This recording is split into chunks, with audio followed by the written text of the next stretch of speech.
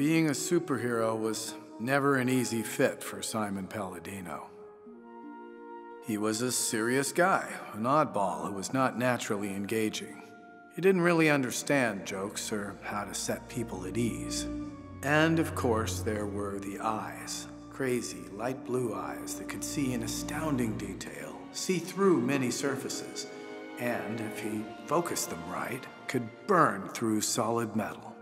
Add these unsettling eyes to a less than ingratiating personality, and you have an outcast. Although he tried to hide his powers, a few of us had heard about them and approached him, had to talk him into becoming a superhero. Look, Laser Eyes, the only way you'll ever fit in is to do what we do. Make what's odd about you an asset. Announce your weirdness with a cool name and an outfit, and wear them proudly. I myself came up with the name Gazerbeam.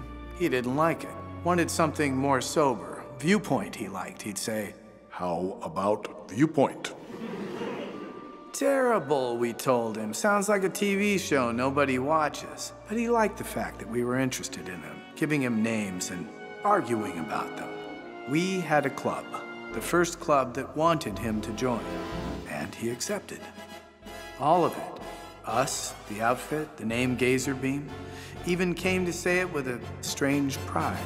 In time, he became a first-class crime fighter, and for a while, he fit in. We all did. When it ended, and we all had to go underground, he used his alter ego to fight for superhero rights. But he had trouble adapting to civilian life. His problem is common to superheroes. He got used to being useful. He needed to be useful.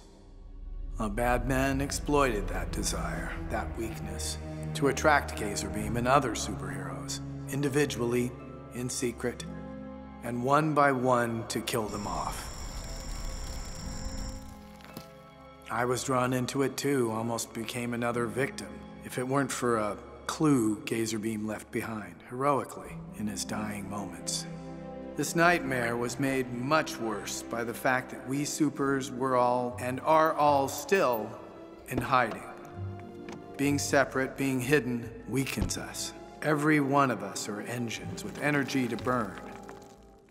Engines don't like to idle. They want to be used.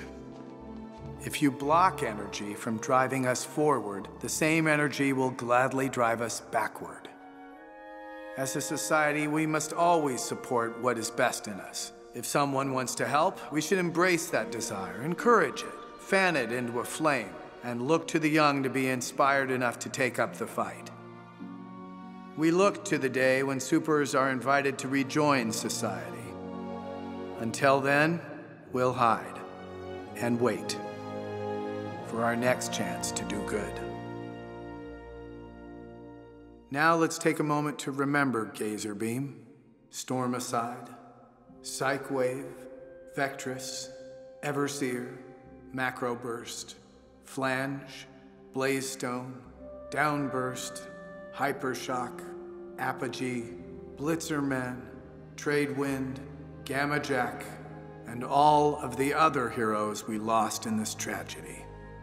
All of the supers who died wanting only to help.